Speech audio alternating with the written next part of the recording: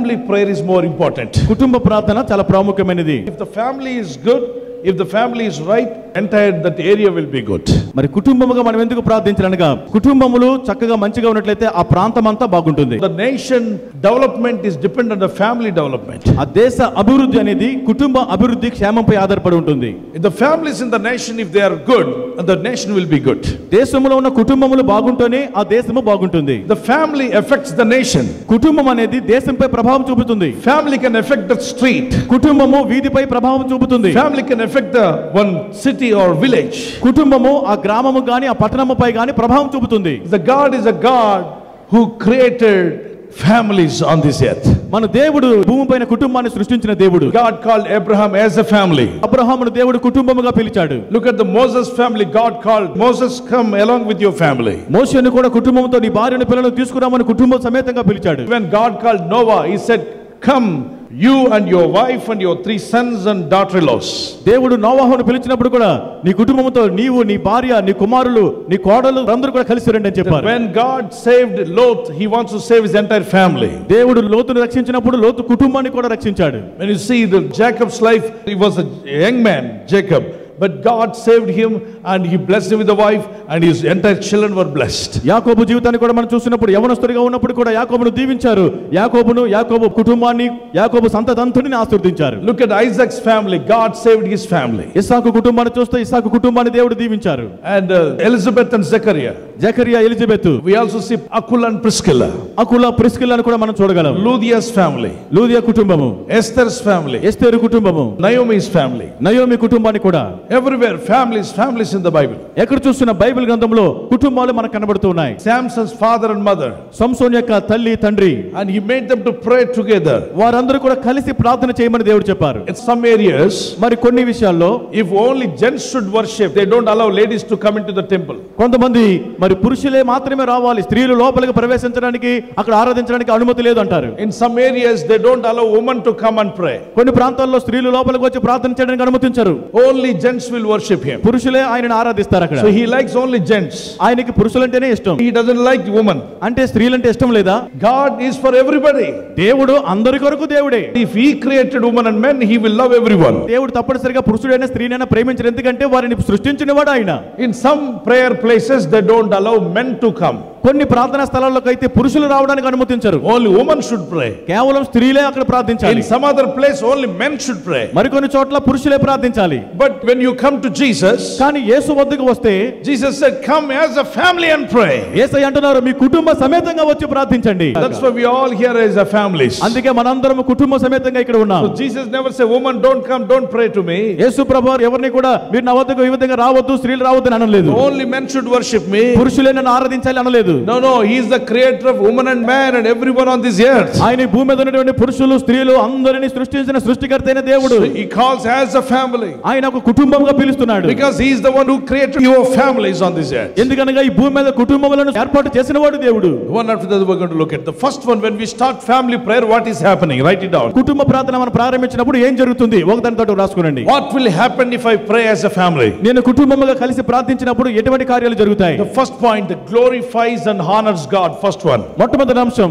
దేవుని నామమును మహిమపరుస్తున్నాం, ఘనపరుస్తున్నాం. So when we pray together in the family, we are glorifying God. మనం కుటుంబముగా కలిసి ప్రార్థించినప్పుడు దేవుని మహిమపరుస్తున్నాం. We are honoring God. దేవుని ఘనపరుస్తున్నాం. The second one, రెండవది, centers the home with God's presence. దేవుని సన్నిధితో మన ఇల్లు అంతా కూడా నింపబడుతుంది. Our house will be filled with the presence of God. మన గృహము దేవుని సన్నిధితో, మన ఇల్లు దేవుని సన్నిధితో నింపబడుతుంది. The third one, encourages Christian character. మూడవదిగా క్రైస్తవ సుగుణాలను మనలో మనం అవలంబించుకోగలుగుతాం. The children will see, my mother used to pray, my father used to pray, they will say when they grow up. వారి పిల్లలు పెరిగి పెద్దవైనప్పుడు నా తల్లి ప్రార్థించేది, నా తండ్రి ప్రార్థించేవాడు నేను చూశాను అని వారు చూస్తారు. As a parent, when you pray for your child, that affects your child's life. నువ్వు తల్లిదండ్రులుగా నీ కుటుంబం గురించి ప్రార్థిస్తే నీ బిడ్డల జీవితంపై అది ప్రభావం పడుతుంది. That their life will be meaningful. వారి జీవితం ఒక అర్థవంతంగా ఉంటుంది. Wherever they are, వారు ఎక్కడికి వెళ్ళినా. It's not necessary everyone should become a pastor. అందరూ కూడా పాస్టరే అవ్వాలనేటువంటి అవసరం లేదు. You can be a doctor, నువ్వు డాక్టర్ కావచ్చు, ఇంజనీర్ కావచ్చు, or scientist కావచ్చు, or any missionary, లేదా మిషనరీ కావచ్చు. but still your parents parents' prayer can affect you. అయినప్పటికీ నీ తల్లిదండ్రుల ప్రార్థన నీపై ప్రభావం పడుతుంది. You may say that my father doesn't pray, my mother doesn't pray. Don't worry, we will pray for you. నా తల్లి ప్రార్థించదండి, నా తండ్రి ప్రార్థించడు అంటే నువ్వు బాధపడొద్దు, మేము నీ గురించి ప్రార్థిస్తాము. And the Lord will hear our prayer and he will bless you. ప్రభు మన ప్రార్థన ఆలకిస్తారు, నిన్ను ఆశీర్వదిస్తారు. Next one, it encourages your children. They will also, when they grow up, they will start praying to God. అది నీ పిల్లలను ప్రోత్సహిస్తుంది, వారు కూడా పెరిగి పెద్దవారైనప్పుడు ప్రార్థనా పరులుగా ఉంటారు. Fourth one, నాలుగవది, binds the family together in peace. It binds together in peace. Everyone will be binded with the peace of God. కుటుంబంలో ఉన్న వారు అందరూ కూడా సమాధానంతో, దేవుడిచ్చిన సమాధానంతో, శాంతితో వారు సంతోషంగా కలపబడతారు. అది ఆ ఇల్లంతటిని బంధిస్తుందట. సమాధానము మీ ఇంటిని ఏలుబడి చేస్తుంది. కుమారుడు ఇంట్లోకి వచ్చినా, కుమార్తె ఇంట్లోకి వచ్చినా, తండ్రి వచ్చినా, తల్లి వచ్చినా, ఇంట్లో తెలియని సమాధానం ఇంట్లో ఉంటుంది. ఆ తెలియని సమాధానం ఆ ఇల్లంతా, గదులన్నీ కూడా నింపబడి ఉంటుంది. ఎందుకంటే ఆ ప్రార్థన ఎప్పుడైతే పరలోక సన్నిధికి వెళ్ళిందో దేవదూతలు మీ ఇంటిని చార్జ్ చేసుకుంటాయి. అంటే అవి కవర్ చేసుకుంటాయి. వేరే దురాత్మలు, చిరాకు పెట్టే ఆత్మలు, గొడవలు పెట్టే ఆత్మలు, కంగారు పెట్టే ఆత్మలు, మీ ఇంట్లో ఒకరి మీద ఒక కోపం, ద్వేషం కలిగించే ఆత్మలు, ఎంతసేపు టెన్షన్ తీసుకొచ్చే ఆత్మలన్నీ దూరంగా పారదోలబడతాయి. దేవుని సన్నిధి చేత మీ ఇల్లు నింపబడుతుంది. మన గదులు దేవుని సన్నిధితో నింపబడతాయి. అది అద్దిల్లైనా పర్వాలేదు. అద్దెంట్లో ఒకతను అన్నాడు, పాస్టర్ గారు మరి అద్దెంటి ముందు చాలా పిక్చర్స్ ఏవో పెట్టేస్తున్నాయి, లోపల కూడా పెట్టేస్తున్నాయి, వాండర్ వాటిని కప్పేయడానికి ఒప్పుకోవట్లేదు. ఆ వాండర్ ప్రభు నమ్మిన ఆయన కాడు, కాబట్టి ఇంట్లో నేను ప్రార్థన చేస్తున్నాను, రాత్రులు నాకు కళ్ళు వచ్చేస్తున్నాయి, పిచ్చి కళ్ళు వస్తున్నాయి, నిద్ర పట్టట్లేదు అన్నాడు. నేను చెప్పాను, బ్రదర్ అవి మిమ్మల్ని ఏం చెయ్యవు, నువ్వు దేవుని బిడ్డవు, యేసునందు విశ్వాసం ఉంచినప్పుడు దేనికి భయపడినక్కర్లా, ప్రార్థన చేసుకొని చక్కగా పడుకో. 91 కీర్తన చదువు, Psalm 91 చదివి చూడు. రాత్రి వేళ కలుగు భయమునకరెను, పగటి వేళ ఎగురు బాణమునకరెను, మధ్యాహ్నం మందు పాడిచే రోగమునకరెను, చీకట్లో సంచరించు తెగులునకరెను, నీవు భయపడకుందువు, అపాయము నీ యొద్దకు రాదు. 10,000 మంది నీ పక్కన కుళ్ళను, అపాయము నీ యొద్దకు రాదు. ఏ తెగులు నీ గుడారమున సమీపించి నిన్ను కాపాడటు, కానీ తన దూతలకు ఆజ్ఞాపిస్తాడు. నిన్ను కాపాడడానికి దేవుడు తన దూతలకు ఆజ్ఞాపిస్తాడు. కాబట్టి నువ్వు దేనికి భయపడాల్సిన అవసరం లేదు. 91 కీర్తన చదివి ప్రార్థన చేసుకుని పడుకోమన్నాను. ఇంకా భయం అనిపిస్తే ప్రేరాలు తీసి యేసు రక్తాన్ని చెప్పి రాసి పడుకోమన్నాను. ప్రార్థన చేయడం ప్రారంభించారు. కుటుంబం అంతా ప్రార్థనలో ఉన్నారు. ఆ తర్వాత ఆ ఇంట్లో ఉంటూనే వారు అభివృద్ధి పొందడం ప్రారంభించారు. ఆ తర్వాత ఇంటి వాండర్ వచ్చి రహస్యం చెప్పాడట, బాబు మీకు విషయం చెప్పలేదు, మా ఇంట్లో ఎవరు దిగినా అడ్వాన్స్ 3 నెలలకు తీసుకుంటాను, 5 నెలలు అడుగుతాను, కాదంటే వాళ్ళు 3 నెలలకి ఇస్తే తీసుకుంటాను, కానీ నెల కూడా ఉండలేరు, ఖాళీ చేసి వెళ్ళిపోతారు. మా వీధిలో వాళ్ళంతా మా బంధువులే కాబట్టి ఎవరు అద్దెకి వచ్చినా పర్వాలేదు దిగమని చెప్పమని చెప్తాను. మా ఇంటి పక్కోడు మా తమ్ముడే, ఇంటి ముందోడు మా అన్న, ఆ పక్కన అంతా మా బంధువులే కాబట్టి మా ఇంట్లో ఎవరైనా అద్దెకి దిగుతామంటే దిగమని అంటారు, మా వాళ్ళు సపోర్ట్ చేస్తారు. కానీ మా అందరికీ తెలుసు అద్దెకి దిగినోడు 3 నెలలు అడ్వాన్స్ కట్టి 1 నెలలో ఖాళీ చేసి వెళ్ళిపోతాడట. నెల దాటి ఇంతవరకు ఎవరు ఉండరు. అంతేకాకుండా ఈ ఇంట్లో గతంలో అద్దెకున్నటువంటి వాళ్ళు ఒకరు ఉరేసుకొని చనిపోయారు, మరొక అతను తన భార్యను చంపేశాడు కత్తితో పొడిచి. 3 కేసులు ఇంట్లో మర్డర్ కేసులు జరిగాయి. ఇంట్లో ఎవరు ఉండలేరు, నెల రోజుల కంటే ఎక్కువ ఉండలేరు. 3 నెలలు అద్దె కడతారు, 1 నెలలో ఖాళీ చేసి వెళ్ళిపోతారు. అడ్వాన్స్ తిరిగి ఇవ్వను నేను, ఎందుకంటే వాళ్ళు ఉండలేరని నాకు బాగా తెలుసు కాబట్టి 2 నెలలు అద్దె నాకు మిగిలిపోద్ది. ఇలాగ జనాలు రావడం, ఆ వీధిలో ఉన్న వాళ్ళంతా మా బంధువులే కాబట్టి ఈ ఇంట్లో అద్దె దిగితే ఏం ప్రాబ్లం ఉంటుందా అంటే మా పెద్దన్న అంటాడు, ప్రాబ్లం లేదు దిగిపోమంటాడు, ఎందుకంటే వాళ్ళందరికీ తెలుసు వాళ్ళ తమ్ముడికి లాభం చేసి పెట్టాలని. సో ఆ వీధంతా వాళ్ళ బంధువులే కనుక ఆ ఇంట్లో ఎవరు అద్దెకు దిగుదామని అడిగినా బాగానే ఉంటుంది దిగమంటారట. దిగిన తర్వాత వాళ్ళందరికీ తెలుసు నెల దాటి ఉండరని. కానీ ఈయన 91 కీర్తన చదివి యేసు రక్తం చెప్పి ప్రార్థన చేసి నీళ్లు చల్లి దేవుని స్తుతించుకొని ప్రేయర్ చేసుకొని పడుకోమన్నారు. ఆ విధంగా ప్రార్థన చేయడం ప్రారంభించారు. కుటుంబ ప్రార్థన దేవుని వెలుగు ఆ ఇంట్లోనికి వచ్చింది. 6 నెలలైనా ఖాళీ చేయట్లా, సంవత్సరమైనా ఖాళీ చేయట్లా. ఆ ఇంటి వాడు అంటున్నాడు, ఏమైపోయింది బాబు మా ఇంట్లో మీకు? అందుకే నాకు అర్థమైందండి, మొదట దిగిన 2 వారాలు నేను గలిబిలిగా ఉన్నాను, కలవరం వచ్చేది. మా దైవ సేవకుడికి ఫోన్ చేసి అడిగాను, వారిని కలిసి చెప్పాను. వారు 91 కీర్తన చదవమని నాకు కొన్ని సూత్రాలు చెప్పారు, వాక్యంలోని వాక్యాలు తీసుకొని అవి చదివి ప్రార్థన చేయడం ప్రారంభించాం. ఓహో, నెల కంటే ఎక్కువ ఉన్న మీ ఇంట్లో సంవత్సరం రోజుల్లో ఉండగలిగారంటే నా దేవునికి స్తోత్రం కలుగును గాక. Praise the lord. 3 మర్డర్ కేసులు జరిగాయటని ఆ రోజు ఆ మాట విన్నాక ఈయన భార్యకి నిద్ర పట్టడం మానేసింది. గమనించారా? ఎప్పుడైతే నువ్వు అనుమానాన్ని రాణిస్తావో, భయాన్ని రాణిస్తావో, అది నీ హృదయాన్ని దోచుకుంటుంది. అంతవరకు బాగా నిద్రపోయిన భార్య 3 మర్డర్ కేసులు అన్నసరికి వంటగదిలో ఒక ఆవిడ చనిపోయింది, బెడ్రూమ్లో మరొకరు చనిపోయాడు, ఆ తర్వాత ఊరేసుకు ఒకరు చనిపోయాడు. ఈ 3 విషయాలు విన్న తర్వాత వంటగదిలోకి వెళ్తే ఆమెకు భయం వేస్తుంది, బెడ్రూమ్లో నిద్ర పట్టట్లేదు. అంటే భయాన్ని రానిచ్చావు. మళ్ళా నేను చెప్పాను, భయపడినందుకు క్షమించమని అడగండి దేవుణ్ణి. నువ్వు క్యాన్సర్కి భయపడి ఉంటే దేవుని దగ్గర క్షమాపణ అడగాలి. ప్రభువా, క్యాన్సర్ అనే రోగం భయంకరమైందని భయపడ్డాను. ఎన్ని నామాలున్నా అన్ని నామాల కన్నా మించిన నామం నా యేసు నామము. అటువంటప్పుడు క్యాన్సర్కి అందరూ భయపడుతుంటే యేసునామానికి ప్రపంచం అంతా భయపడే రోజు రాబోతుంది కనుక క్యాన్సర్ అనే పేరుకే భయపడితే ఆ పేరుకు మించిన పేరు నా దగ్గర ఉంది.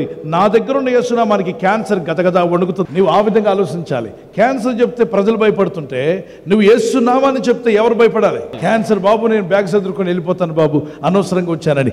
ఆ విధంగా నీ విశ్వాసము దేవుని నామం రెండు కలిసినప్పుడే పని జరుగుతుంది. Next one, you need the knowledge of God. దేవుని జ్ఞానం మనకు కావాలి. The sixth one, encourages our children in Christ when you pray as a family. కుటుంబముగా ప్రార్థించినప్పుడు పిల్లలు క్రీస్తులో బలపరచబడుటకు వారు ప్రోత్సహించబడతారు. When they grow up, they will also pray. వారు కూడా పెరిగి పెద్దవారైనప్పుడు వారు ప్రార్థిస్తారు. When they get a family, they will make their family, wife and children to make them to pray. వారు కూడా ఒక కుటుంబంగా మారినప్పుడు వారు కూడా తన భార్య బిడ్డలను వారందరూ కలిసి ప్రార్థించినట్లు చేస్తారు. The seventh point fulfills the will of God in a family. ఏడవదిగా కుటుంబములో దేవుని చిత్తమును నెరవేర్చుట. How many of you want God's will to be fulfilled in your family? ఎంతమంది మీ కుటుంబంలో దేవుని చిత్తం దేవుని ప్రణాళిక నెరవేరాలని కోరుతున్నారు? Yes, absolutely, we need God's will. నిశ్చయముగా అది మన కుటుంబంలో నెరవేరాలి. The next point, let me quickly tell you. తర్వాత అంశాన్ని కూడా మనం చూద్దాం. Ask your children to read God's word. పిల్లలను దేవుని వాక్యం చదవమని అడగండి. You know, when they read Bible and pray, angels of God will come and serve them. వారు బైబిల్ చదువుతూ ప్రార్థిస్తూ ఉండగా దేవుని దూతలే వచ్చి వారికి సహాయము పరిచర్య చేస్తారు. There are angels of God all over the world. దేవుని దూతలు ప్రపంచం అంతటా ఉన్నారు. They are trying to help people. వారు ప్రజలకు సహాయం చేయడానికి ఉన్నారు. But they will only help people those who pray and read God's word. వారు ఎవరైతే ప్రార్థిస్తారో వాక్యం చదువుతారో వారికి మాత్రమే సహాయం చేస్తారు. So every day pray. కనుక అనుదినము ప్రార్థించండి. Lord, let my child be touched by the power of God. ప్రభువా నా పిల్లలు దేవుని శక్తితో తాకబడాలి. The angels of God move with us. దేవుని దూతలారా మా మధ్య సంచరించండి. It may be a simple prayer, but the heavenly God will hear your prayer and send angels to help you. మనం చేసేది చిన్న ప్రార్థనే కానీ పరలోకమందున్న దేవుడు మన ప్రార్థన ఆలకించి దేవదూతలను మనకు సహాయం కొరకు పంపుతారు. Book of Daniel chapter 10 verse 10 to 12, when he was praying, angel of God came and stood with him. దానియేలు గ్రంథము 10వ అధ్యాయంలో 10 నుండి 12 వచనాలుగా మనం చదివినప్పుడు దానియేలు ప్రార్థిస్తుండగా దేవుని దూత దిగి వచ్చి ఆయనతో మాట్లాడెను. Cornelius, when he was praying, Book of Acts chapter 10 verse 1 to 10, angels visited his house. అపోస్తలుల కార్యం 10వ అధ్యాయము 1 నుంచి 10 వచనాల్లో కొర్నేలి ప్రార్థిస్తుండగా దేవుని దూతలు అతని ఇంటిలోనికి వచ్చారు. Luke chapter 1 verse 1 to 23 verses, when you read Zechariah, Elizabeth, when they were praying, angel of God came and appeared to Zacharias. లూకా సువార్తలో 1వ అధ్యాయం 1 నుంచి 23 వచనాల వరకు మనం చూస్తున్నప్పుడు జకరియా ఎలిజబెతులు ప్రార్థిస్తూ ఉండగా దేవుని దూత అక్కడ దిగి వచ్చెను. When Jesus was praying in fasting prayer, angels came and ministered to Jesus. యేసుక్రీస్తు ఉపవాసం ఉండి ప్రార్థిస్తుండగా దేవుని దూతలు వచ్చి ఆయనకు పరిచర్య చేసిరి. God's angels will come and visit your family. దేవుని దూతలు వచ్చి మీ కుటుంబాన్ని దర్శిస్తారు. దేవుని దూతలు విజిట్ చేయకపోతే వేరే దూతలు కూడా విజిట్ చేస్తాయి. ఆ దూతల పేరేంటి? సాతాను దూతలు. ఒకరింట్లో ఇలా స్కూటర్ ఆఫ్ చేసి వారింట్లో ప్రేయర్ కావాలని అడిగారు. చాలా సంవత్సరాల క్రితం నేను సేవ స్టార్ట్ చేసినప్పుడు. సరే చాలా రోజులు అయిపోయింది, వెళ్ళడం లేట్ అయిపోయిందని చెప్పి ఒక బ్రదర్ నేను కలిసి వారింట్లో ప్రార్థన చేద్దామని వెళ్ళాం. కొత్తగా ఇల్లు కట్టుకున్నారు, మరి ఆ ఇంట్లో ప్రార్థన కావాలని కోరారు. వెళ్తున్నప్పుడు బండి స్కూటర్ పార్క్ చేశాము, ఎల్ఎంఎల్ స్కూటర్. అలా నడుచుకుంటూ వెళ్తుండగా మెట్లెక్కే దగ్గర ఎక్కడో వాళ్ళు కువైట్లో పనిచేస్తారనుకుంటాను, అక్కడ నుండి మంచి కర్టెన్స్, ఫారిన్ కర్టెన్స్ తెచ్చుకున్నారు. బాగుంది ఇల్లంతా కూడా. ఆ ఫారిన్ కటింగ్ పెట్టారు, అవి హోల్గా కనిపిస్తుంది. లోపల ఏం జరుగుతుందో కూడా కొంత బయట ఉన్న వాళ్ళు కూడా కనిపిస్తుంది. అయితే అలా వ్యక్తున్నప్పుడు క్రీస్తు ఇంటికి అధిపతి అని మాట ఉంది. ఆ మాటను చూసి చాలా మంచి మాట పెట్టారు. క్రీస్తు ఇంటికి అధిపతి, ఎక్సలెంట్ ప్రభు, అద్భుతమైన మాట పెట్టారు తండ్రి. ఈ బ్రదర్ని, ఈ సిస్టర్ని ఇంకా నువ్వు దీవించుదేవా, ఈ ఇంటికి మీరే అధిపతట అంటూ ఒక్కొక్క మెట్టు ఎక్కుతున్నాను. ఎక్కేటప్పుడు లోపల చూస్తే వింతగా అనిపిస్తుంది. ఏంటి ఆ వింత మీకు తెలుసా? ఒక టీవీలో ఫైటింగ్ జరుగుతుందంటే, సినిమాలో ఫైటింగ్ జరుగుతుంది. ఆ ఫైటింగ్లో మరి అక్కడ హీరో మరొకడు పడేసి తంతున్నాడు. మరి ఆమె పిల్లలు, ఆ బ్రదర్ కూర్చొని అక్కడ తన్నట్టుగా చప్పట్లు కొడుతున్నారు. పిల్లలు సంతోషంగా చూస్తున్నారు. అక్కడ ఫైట్ బాగా జరుగుతుంది. దాన్ని చూసిన వెంటనే బోర్డేమో గోడేమో ఏసే ఇంటికి అధిపతి అని ఉంది. లోపల ఉన్నోడు మరొక అధిపతి అక్కడ కూర్చున్నాడు. దేవా, గోడలు సమర్పించారు కానీ గుండెలు సమర్పించలేదు తండ్రి. వీరు సమర్పించిందంతా గోడనే. ఎవరికి? ఏసైకి. క్రీస్తు ప్రభువా, మా గోడలకు నువ్వే అధిపతి. భూకంపం వచ్చినప్పుడు పగిలిపోకుండా చూసుకో, నెరి విడిచిపోకుండా చూసుకో, భూమి కంపించినప్పుడు ఏం జాగ్రత్తగా చూసుకో. కానీ లోపల మా మనసులో అధిపతి వేరే ఉంటారని అది చూసిన వెంటనే కొంచెం నా మనసులో వీళ్ళు ఇంకా మారు మనసు పొందినట్లేదే, వీళ్ళు ఇంకా దేవుళ్ళు ఆనందించడం నేర్చుకోలేదే, యెహోవా ధర్మశాస్త్రాలు ఆనందించడం ఇంకా రాదేమో. మరి అదే టైంలో పిల్లలకి యానిమల్స్ చూపించవచ్చు, రియల్ న్యాచురల్ అవన్నీ కూడా. ఒకవేళ ఇంకేదైనా చూపించాలంటే పిల్లల స్టడీకి సంబంధించినవి చూపించవచ్చు, ఇంకేదైనా చూపించుకోవచ్చు. అవసరం లేకుండా ఒక వ్యక్తి మరొక వ్యక్తిని రక్తం వచ్చేదాకా పడేసి తంతుంటే దాన్ని చూసి చప్పట్లు కొడుతున్నారంటే అక్కడ ఈర్ష, కామ, క్రోధ, మదమత్సరం, దానిలో పిల్లలు ఆనందిస్తే పాడైపోతారు. దాన్ని బట్టి నేను చెప్పాలి ఏమి కనుకుంటే అక్కడ నిలబడ్డాను నేను, ఆ బ్రదర్. వెంటనే అక్కడ కూర్చున్న వాళ్ళ చిన్న కుమారుడు నా వైపు చూశాడు. చూసి ఏమన్నాడంటే, పాస్టర్ గారు వచ్చారమ్మా అని అనుకుంటా, అమ్మా పాస్టర్ గారు వస్తున్నారే అన్నాడు. వెంటనే ఆ మాట వాడు అన్నాడో లేదో ఆమె అటు తిరిగే చూస్తూ ఆ టీవీ వైపు ఒక కేక వేసింది. ఆ టీవీ ఆఫ్ చేయమని కేక వేసింది. నా గుండె జల్లు మంది. ఏంటి సిస్టర్ అంత గట్టిగా అరిచావమ్మా అంటే, మీరు వచ్చేసారా అని చెప్పి చెంగడ్డ పెట్టుకొని నవ్వుకుంటూ వాళ్ళ బాబుని వచ్చుంటే వస్తున్నారన్నావేంట్రా అని చెప్పట్టు. అంటే ఈమె ఉద్దేశం ఏంటంటే, వస్తున్నారే అన్నాడు కదా, వస్తున్నారంటే స్కూటర్ అక్కడ పెట్టి ఇక్కడికి వచ్చేలోగా టీవీ ఆఫ్ చేసి బైబిల్ ఓపెన్ చేయొచ్చు. ఏం ఓపెన్ చేయొచ్చు? బైబిల్. స్తోత్రం స్తోత్రం స్తోత్రం అనొచ్చు, పాస్టర్ గారు ముందు ప్రార్థన చేసినట్టు. నేనన్నానమ్మా, మా ముందు కాదు మీ భయభక్తి, మా ముందు కంటే కూడా మీ హృదయాలు చూస్తున్న మీ ఇంట్లో ఆల్రెడీ ఉన్న యేసయ్య ముందు భయభక్తిని చూపించండి. మనుషుల ముందు మనం భక్తి చూపించొద్దు. ఎవరి ముందు చూపించాలి? కాబట్టి మీ గోడలు కాదు సమర్పించాల్సి, మీ హృదయాన్ని, మీ మనస్సును సమర్పించి చూడండి, కార్యాలు మీరు చూస్తారని. కాబట్టి దేవునితో నడవండి. పరిశుద్ధాత్మ దేవుడు మిమ్మల్ని ఆయనతో కనెక్ట్ చేసి నడిపించును గాక. Shall we pray now? ప్రార్థన చేద్దామా? Lord, let me give priority for prayer life. ప్రభువా, నేను ప్రార్థనా జీవితానికే ప్రాధాన్యం ఇవ్వాలి. Let me never look down prayer life, Lord. నేను ప్రార్థనా జీవితాన్ని అన్నడు తక్కువ చేసి చూడకూడదు. Lord, we know whenever we kneel down to pray in family, you are there. ప్రభువా, మాకు తెలుసు తండ్రి, మేము ఎక్కడ కుటుంబంలో కలిసి ప్రార్థించడానికి మోకరిస్తామో అక్కడ నీవు ఉంటావు తండ్రి. You are going to be there with the children, with the husband and wife. మీరు ఆ భర్త, భార్య, బిడ్డలు కలిసి ప్రార్థన చేస్తే అక్కడ ఉంటావు తండ్రి. Lord, you are coming to every house, the house that prays every day. ప్రతి దినము ప్రార్థించేటువంటి ప్రార్థన గృహంలోనికి మీరు వస్తారు ప్రభువా. Oh, you comes down, Lord. ప్రభువా, మీరే దిగి వస్తారు తండ్రి. You bless the husband and wife and children whenever they pray to pray as a family pray in the house.